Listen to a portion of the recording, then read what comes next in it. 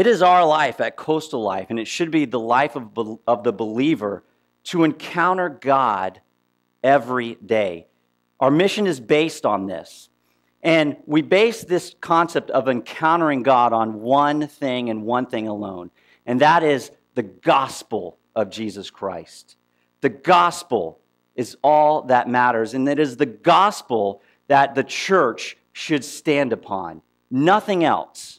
The gospel. Why is this so important? Why does Coastal Life particularly put such a huge emphasis on the gospel? For one, we stand with Paul when he states to us in Romans chapter 1, he says this, "For I am not ashamed of the gospel, because it is the power of God for the salvation of everyone who believes." Paul says that I am not ashamed of the gospel. At Coastal Life, we are not ashamed of the gospel. Why? Because it is the power of God for the salvation of those who believe. It's all about the gospel, and that's why it's so huge. Also, we've been commanded to preach the gospel, have we not? As believers, Christ, before he left the world, he gives this great commission to his disciples, and he says, go out, make disciples, preach the word, preach the gospel throughout all the ends of the world. We've been given the Great Commission. Not just the church, but we as individuals have been given this great calling. A lot of times, I don't know about you, but I get into this rut where I feel like it's all about the church. The church, they'll share the gospel. I don't have to. We as believers, we as people must take ownership in this calling to preach the gospel day in and day out. So often we leave it up to the church. There's great danger in this. Let me explain. And today, as it is so too often, many churches, unfortunately, are preaching a false gospel. They've either watered it down or they've added to it. They've watered it down, and their focus is not on the salvation by faith and grace alone, by God's mercy, but they water it down and saying, if you believe or if you pay a certain amount of money, you'll receive wealth, health, happiness, right? The prosperity gospel. That is a false doctrine born squarely from the pit of hell, from the deceiver himself. Also, there's this works-based gospel around where it says, it's okay if I believe, but I have to do this and this and that and go to church and I have to do all these things and check off the box and then I'll be okay. That's wrong too. So we as a church, Coastal Life was formed on this very principle that we will stand upon the true gospel. It's huge. If we aren't standing upon the gospel, we're not standing on anything. And so we come this morning to place emphasis and treasure and protect this amazing truth. We are the bride of Christ. We are the body of Christ built upon the gospel of Jesus Christ. That's why it's important. That's why it is so huge. That's why we must pay diligent attention to the gospel, because we are living in urgent times, are we not? We are. And so with that in mind, I want to turn, because I don't know about you, but I need reminders like this. Like I said, I get caught up in a rut, and I get lazy, and I forget. And quite frankly, if I'm honest with you guys, and I want to be honest, sharing my faith scares the you-know-what out of me. You know? I'm a business guy. I'm a CPA by day, and I work with a ton of business guys, and sometimes I'm just terrified to share my faith. I don't know how to do it. I'm afraid I'll jumble up the words. I complicate things. Ask my wife. I like to complicate everything. I think guys do that naturally, right?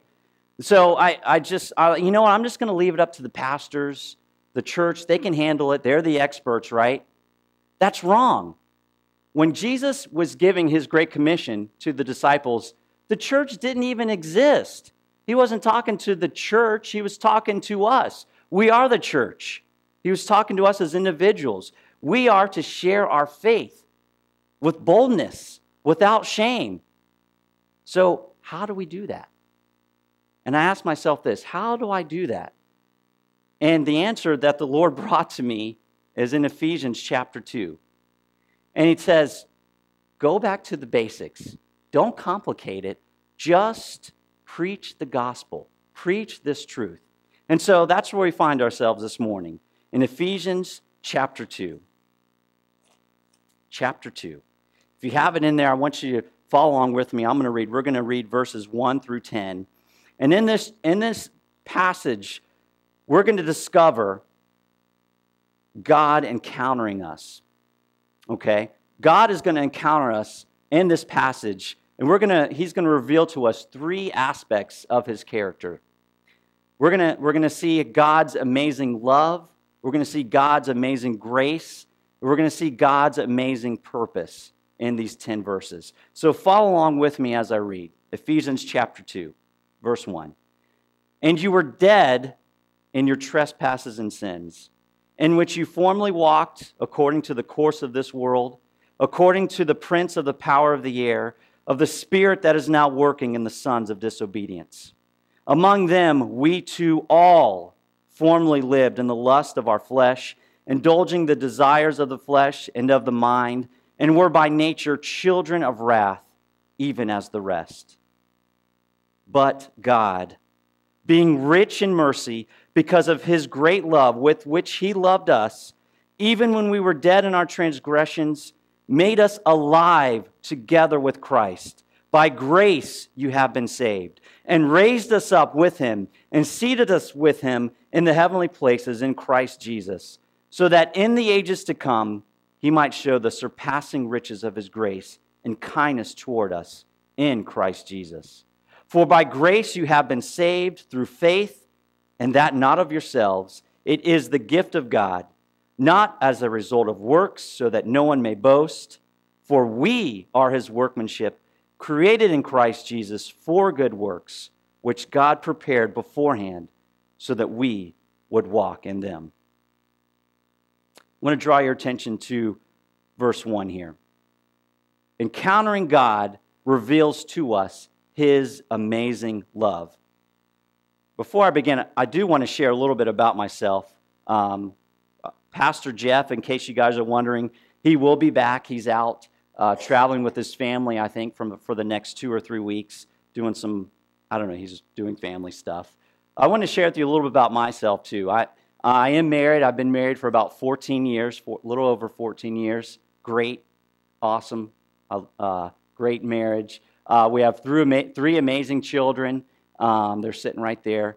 And like any typical family with 3 kids, or I'm sure everyone can relate, life is busy. Life is hectic. Between basketball, dance, gymnastics, school, you name it, life is crazy, is it not? It's crazy. We're tired. I'm looking at we're exhausted, right? By the end of the day, a typical day for us, we've got school, activities. At the end of the day, my wife and I, we put the kids to bed. We sit on the couch and we look at each other and we've got nothing to say. We're tired, we're spent. So what do? Like most average American couple, we turn on the TV, right? And we just zone out, and that's our relaxation time for 30 minutes or so. In our first part of marriage, it was all good because I would just click on Sports Center and it was great, right? Catch up on the scores and all the games. But slowly but surely, an evil channel has crept into our lives. And men, if you haven't been succumbed to this channel yet, I urge you to be on guard with this channel. Of course, I'm speaking of HGTV. HGTV. Please be aware of this channel, HGTV, all right? You start watching it, and it literally just sucks you in. You can't not stop watching this HGTV, all right? And we're watching it. My wife loves this show, a particular show. It's called Rehab Addict, okay? I don't know if anyone's seen this show. It's crazy. This crazy lady, right? It's her mission to buy old, dilapidated houses worth nothing. And she buys them for nothing, and she refurbishes them. I mean, she's crazy. It's like her passion. She dumpster dives, she gets all this stuff, and she refurbishes these houses until they look like $1 million. I mean, it's amazing.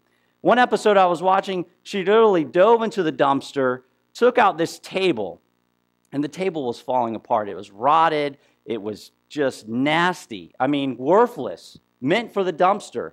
But she saw something in this table, apparently. So, sure enough, she sanded it down. She stripped it down. I don't know what else she did to it. I'm not a craftsman, but I mean, she did all this stuff. And at the end of the day, the end of the episode, it was this amazing, beautiful, gorgeous table. I mean, meant to be fit in like the White House or something. I mean, it was amazing. I say all that. It was a great show, great illustration to say that that is exactly what God has done for us. Okay? The beginnings of the gospel, we have to realize where we were before Christ. It's essential, and it hurts. It's the hardest part of the gospel because we don't like to admit our wrongdoings. We don't like to admit failure. We're prideful. Nothing's wrong with us. We've got it all good. But in reality, without Christ, well, I'll just read verse 1 through 3. It says it clearly. And you were dead in your trespasses and sins. Doesn't get any more black and white than that, does it? We were dead. We were dead. Not physically, spiritually. We had a heart of stone. It beat for nothing. We were dead. In which you formerly walked according to the course of this world, according to the prince of the power of the air, of the spirit that is now working in the sons of disobedience. It gets worse and worse. Not only we were dead in our trespasses and sins, but we walked according to the course of this world, according to the enemy, the evil one, its ruler, Satan. We were disobedient. We lived according to our flesh, according to our lusts. We indulged in the desires of our flesh, of the mind. We were by nature children of wrath. Colossians 1:21 says, we were alienated from God, enemies of God, deserving of his wrath. That was our nature. Not a pretty sight. Not a pretty sight at all. And it's the hardest part of the gospel to grasp, but it's reality. Reality hurts, doesn't it? Reality is harsh. It's hard to look at yourself in the mirror and to admit you're not all right. Admitting that you're helpless, hopeless. Do you remember your life before Christ? Do you? This is key because when we share our faith with someone who's dead in their trespasses and sins, if we're high and mighty and we come across as pompous and arrogant, they're going to brush us off. If we remember where they were, if we remember where we were before Christ, remembering how helpless, how decayed, how nothing we were, we can relate to them. It's pivotal. But the story, thank the Lord, does not end there. Yes, we were dead. Yes, we gave into every indulgence of our flesh, of our mind. We are children of wrath, even as the rest. But verse 4, look down. Verse 4, my two favorite words in all of Scripture. I live by this daily. Say it with me. But God. Say it again. But God. Praise God for these two words. But God, being rich in mercy because of his great love with which he loved us. But God, he's rich. He's rich in mercy. That's an understatement. God is rich in mercy. He lavished his love upon us. We don't deserve it. There's nothing good about us, but God, because he loves us, gives us his mercy. Not for anything else, but because he loves us. But God, he doesn't stop there. Even when we were dead in our transgressions, even when we were dead, look at what God has done to us. He has made us alive. Not only has he given us life, he's made us alive together with Christ. He puts us equal to Christ. He makes us alive together with him. By grace, we have been saved. He doesn't stop there. Look at verse 6. He raises us up with him, with Christ, seats us up with him in the heavenly places in Christ Jesus. Great example of this is found in the Bible, the prodigal son. We all know it, right? Two sons. One son is the good guy. He does everything the father tells him to do. The other son, Dad, I'm taking your money and I'm out of here. What does he do? He squanders it. He lives the way he wants to live. He's dead in his sins and transgressions. He's sleeping and eating with the pigs, for goodness sake. I mean, that's where he ends up. And all of a sudden he realizes, what am I doing? And he goes back to the father. What does the father do? Turn him away? No, he welcomes him back with open arms. He puts the robe on him. He puts the ring on him. He says, prepare a feast. My son has come home. That's what God has done with us. Remember where you were before Christ. He welcomed you back with loving arms. He said, put the robe on him. Put the ring on him. This is my child. Praise. Welcome him back. Let's have a feast. He raises us up. He seats us up with him in the heavenly places. It's, to be honest with you, it's mind-blowing to me that as believers right now, we have a place in heaven seated with Christ. Can I get an amen for that? I mean, this is an amazing truth. And it's all because of God's love for us, for you and for me. This is the love of our God. He has taken us out of the dumpster. He has breathed life back into us. He has turned our heart of stone into one that beats anew. He has revived us. He has restored us. He has refreshed us. He has refurbished us. He has renewed us. This is the love of God. This is what He has done for us for no other reason at all, but because He has loved us. When you think about preaching the gospel or sharing the gospel with someone else, remember the love of God upon your life. Remember where you've been and where you are now, positionally, and it's all because of the love of God upon you. It will change the way you share your faith with other people. It will. Let's move on. Secondly, encountering God reveals to us not only His amazing love, but also His amazing grace. Look at verse 8. For by grace you have been saved through faith, and that not of yourselves, it is the gift of God, not as a result of works, so that no one may boast. For by grace you have been saved. You know, I didn't really grasp this whole concept until I had kids, right? I've got three amazing kids, and right now, 2 of them are sitting like angels. One is not really paying attention, but that's okay. She's 6. I'll give her that some freedom there. But, you know, I love my children. I would do anything for them. And at times, they're not perfect, right? Anyone who has kids can attest to that. They drive you nuts. You want to wring their necks sometimes. You pull your hair out, right? It's hard being a parent. It's hard. I have not done anything harder in my life than being a parent. Can I get an amen for that one? Yes, right? But, you know, you just want to, sometimes. You get so frustrated. But then you have those moments, and they come to you first thing in the morning, and they just, hey, Dad, good morning.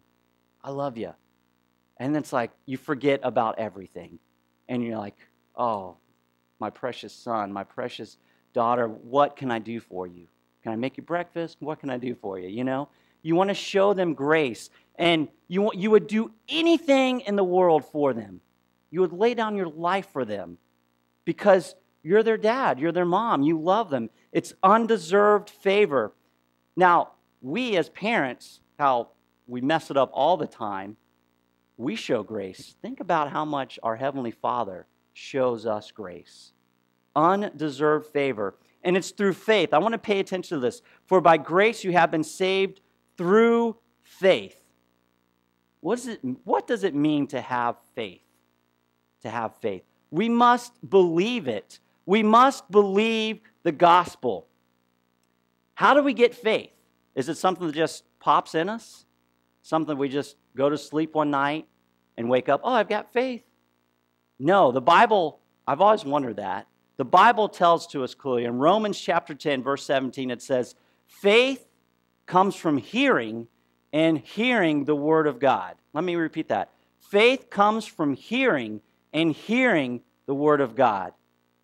By reading the Bible, by hearing preaching, by preaching the word and studying the word, we receive our faith. We learn it, we hear it, we study it, and God, through the power of His Holy Spirit, illuminates us, opens our eyes, and He gives us the faith. It's like all of a sudden, I get it now. I understand. My pre-algebra teacher always used to call that an aha moment when we were studying algebra and we didn't get it, and all of a sudden we got it. She called it an aha moment. It's like we're studying, we're reading, we're hearing all this stuff, and all of a sudden, boom, we get it. I get it. I have faith. I understand. That comes from God. He gives us the faith to understand. Faith comes from hearing and hearing the Word of God. That's why it's so pivotal to hold our pastors accountable, right? We need to pray for them. We need to love them. We need to question them, what they're preaching, because they have an amazing and awesome responsibility as they preach the word to us. We're not to be just to listen and hear it and to take it for granted. We're to be like the Bereans who listened to the scripture, listened to the pastors, and went back and home and studied it to make sure what they were saying was accurate. We need to do that with our pastors. That's out of love. That's out of love. It's so important because that's how we receive our faith. For by grace you have been saved through faith, that not of yourselves, it is the gift of God. And it's not a result of our works, verse 9 says. It's not a result of our works. Why? So that no one may boast. In the gospel, God gets all the credit. Nothing is due to us because we've done nothing. We don't deserve it. He gets the glory. He gets the fame. He gets all the credit because it's just to Him. He's God. He's holy. He's omnipotent. How great is our God? Our soul should be screaming out, crying out, God, you are so great. You are worthy. I am nothing. You receive all the glory and honor. We do not boast. We only boast in Him and Him alone. Lastly, and this is so great. I love this about the gospel because, yes, we remember where we were, who we were before Christ. And God saves us by His love and grace and mercy, by grace through faith alone. But He doesn't end there. He doesn't just save us and leave us be. No, God saves us for a purpose. Let's read verse 10. For we are His workmanship, created in Christ Jesus for good works, which God prepared beforehand so that we would walk in them. Encountering God reveals to us His amazing purpose for our life. Did you know you and I were created for a purpose? We were. God created us for one reason, and one reason alone, and that was to glorify Him, to show Him off. And that's why God saves us. He saves us so that people can look at you and your actions and see something different about you. In your workplace, where you go to school, people should see, if you are a believer, they should see something different about you. And that's the good works that God places in you. He's prepared beforehand so that now when you're saved, you can walk in those good works. And it's not just good works, it's for His glory. He's not saying there that works save us. He's saying there, once we are saved, those good works are evident from our faith. God saves us to show Himself off. I think of when we were, many years ago, we knew a family, and this was a crazy family. Their house, you go to their house, and it was like chaos all the time. They had 3 or 4 kids, and one day they told us, you know what, we really feel like we want to adopt some more kids. And we're like, you guys are crazy. This is a chaotic household, and you want to adopt some more kids? But this was their heart. They loved children. And so they took in these foster kids. And there were 3 kids from out in Indiantown, and they had a horrible home life. They were kicked out. They were from foster home to foster home to foster home.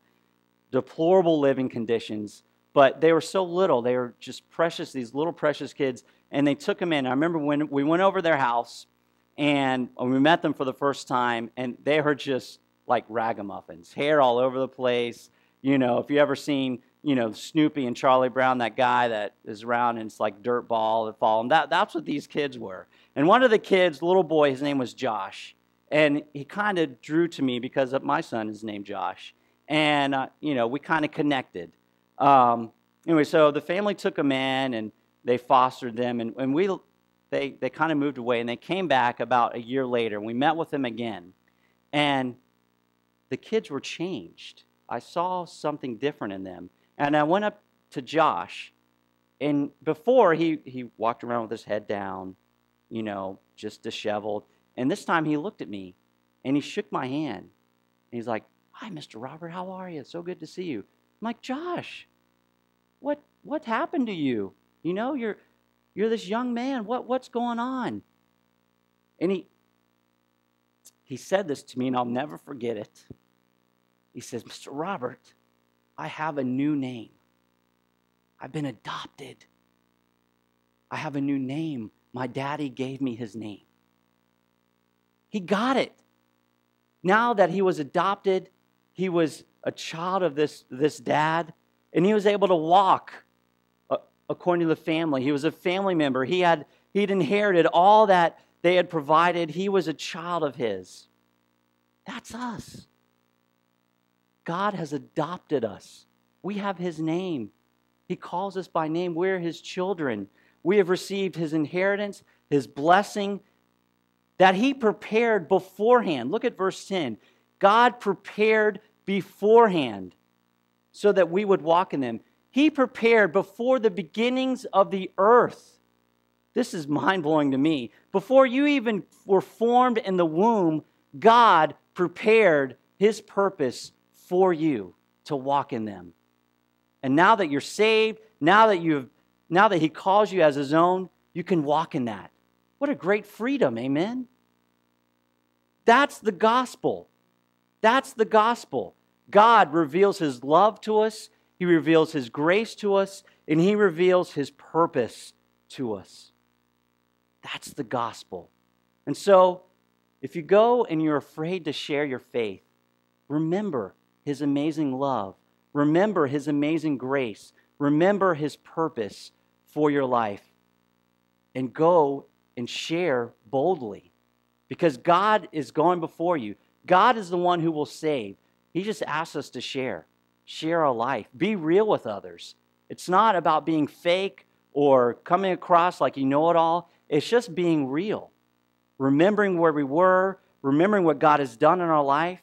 And remembering what he has in store for us. That's the gospel. That's why we want to encounter God every day. That's why we as a church want to facilitate that in our lives, to give us the opportunity to encounter his amazing love, his amazing grace, and his amazing purpose for our life. That's encountering God. That's encountering God. To close, there might be some of you out there that what is this guy talking about, encountering God? I want to share with you the gospel. You see, God created you for a purpose. He created you to live for him, to glorify him. He put Adam and Eve, our first parents, in a perfect situation, in the garden, paradise. They had everything for them. All the food they can eat. I mean, they got to name the animals. That would be a cool thing to do. They got to name the animals. They got to control the animals. They had everything in place. It was perfect. But God gave them one rule. Don't eat from this tree. Just don't do it. Because he loved them. He knew that it would be bad for them, right? But what happened? In the midst of that paradise, they messed it up. Eve was tempted by Satan. Satan lied to her. This won't hurt you. This will make you wise. You'll be like God. So Eve ate. And Adam, we always like to blame Eve, Adam, he is much to blame as anybody. He didn't protect his wife. He didn't stand firm on the truth. He gave in as well. Sin crept in at that time. Because of that, because God is a holy and perfect God, he kicked him out. He cannot be around sin. He can't stand it. So he vanished them to live a life of labor and toil. Time went on. God did not just leave him at that. I go back to my favorite two words, but God. But God had a plan. He gave his only son, a part of himself, to come down, to live on the earth, to live the perfect life, to die the death that we deserve. We deserve, because of our sin, we deserve eternal separation from God. The Bible is clear on that. It says, for all have sinned and fall short of the glory of God. It also says, for the wages of sin is death. We deserve that. But our Lord, Jesus Christ, took that punishment because he was acting in obedience to the Father. He took it. He bore the nails. He bore the pain. He bore the torture because he was being obedient to the Father. Because the Father loved us so much, he chose to kill his own son on behalf of us. And when Jesus was on the cross, and when he cried out, when he was bearing our sin, our past sin, our sins now, and the sins we'll ever commit, he bore all that. God, the Father, could not bear to look at him. He couldn't. So God the Father bore his wrath upon his only Son for us because he loved us. And we hear Jesus cry out, my God, why have you forsaken me? Because at that instant he was separated from his Father because of our sin. We deserve to be up there. But then he says, it is finished. And he breathed his last breath and he died. But God, through his power, raised up Jesus on the third day. So Christ conquered death, he conquered our sin, and he became the perfect sacrifice. So that all who would believe in him would not perish, but have everlasting life. That's the gospel. We have to believe that. We don't have to do anything. All we have to do is believe. Believe. Have the faith that Jesus did that. Would you close your eyes and bow your heads with me?